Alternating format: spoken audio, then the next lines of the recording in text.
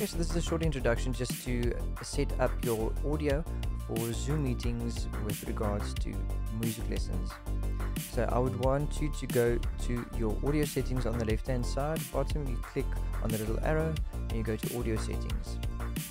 Make sure that when you go to your audio settings that you keep your mic volume on about 75%, and then you would go to your advanced settings. Keep the automatic adjust function off. Go to advanced settings. Make sure that your suppress persistent background noise would be disabled. Same goes for your suppress intermittent background noise. Make sure that it's on disabled.